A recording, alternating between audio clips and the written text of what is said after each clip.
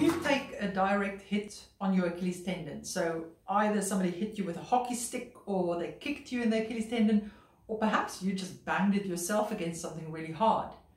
If that's the case, then this video is for you. We're going to look at the different types of injuries that can cause, because there's actually 3 different injuries you can get from that, and then also what treatment is best for each of them. For those of you who don't know me, my name is Maryke. I'm one of the physiotherapists from treatmyachilles.com, where you can get online physiotherapy assessment as well as treatment for your Achilles injuries. Have a look at the description of this video if you want a link to our website.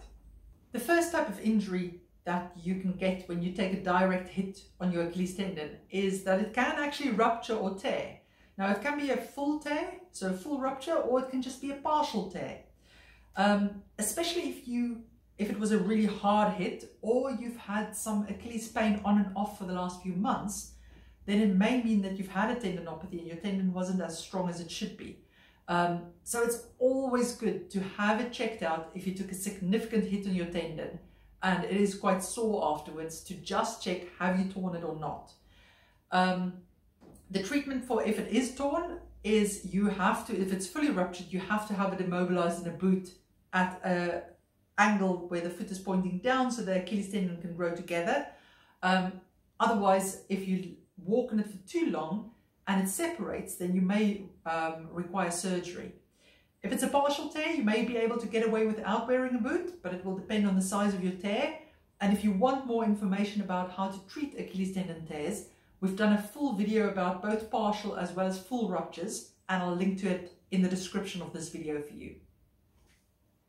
The second type of injury that you can get is that it actually goes into developing a tendonitis or tendinopathy. And you treat that tendinopathy exactly the same as you would treat a tendinopathy or tendonitis that you get from overtraining or doing too much exercise or any other circumstance. So the treatment for that is, first of all, relative rest. So you want to take all the aggravating things away from the tendon. It's not complete rest. You can continue to walk or do things that doesn't cause your pain to increase. Often it also helps to wear a shoe that has a little bit of a heel on it, so that you just take the stretch off the tendon and give it time to recover. The second important thing is that you want to be strengthening it back up to stimulate the tendon to form new fibers and become strong again. So that would be a progressive strength training program where you start really gentle with things that doesn't hurt, and you progressively load it over time until you can load it really heavy and it doesn't cause pain. And a physio can help you with deciding what is the right level to load it at. I will say, if you got hit on your mid portion of your Achilles tendon, so further up from the heel, then it's likely that you're going to develop a mid portion tendinopathy. If you got hit right on the heel where the Achilles tendon attaches, it's going to be insertional tendonitis or tendinopathy. And the rehab exercises for those 2 conditions, although it's the same type of condition, because of the area that's affected, you have to do slightly different exercises for it.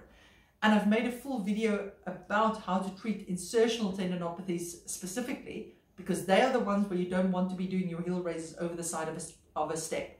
I'll link to that video in the description of this one as well.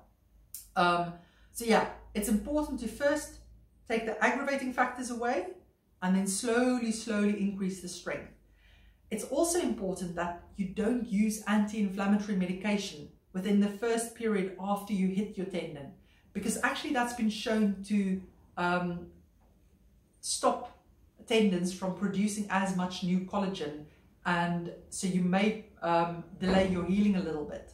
For the same reason, you definitely don't want to take any corticosteroids or have a corticosteroid injection into the tendon, because that also affects the healing process. So stay away from those 2 things, especially in the first period after you've hit it.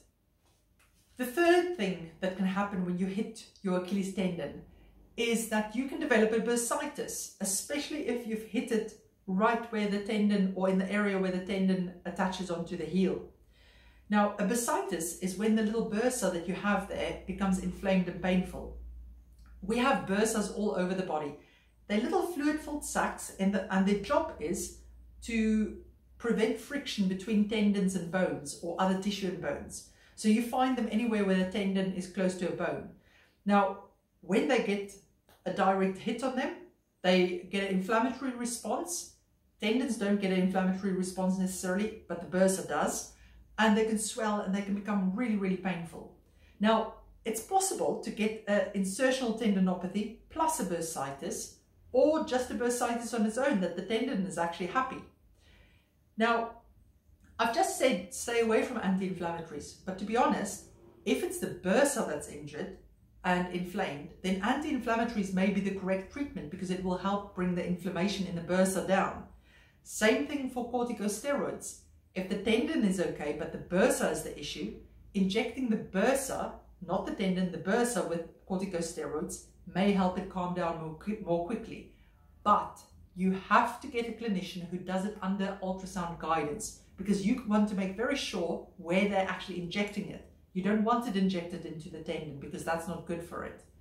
So with this, again, another reason why it's good to have it assessed by a clinician so that you can really figure out what exactly did this direct hit do to your tendon or your bursa, and what is the best course of treatment for it. Now, I have made a full video about treating bursitis as well, and I'll link to that as well if you want to go find out more about that. Excellent. Hope you found that useful. Now remember, if you need more help with an Achilles injury, you're welcome to consult one of the team via video call. The link to the website is in the description of this video. Take care.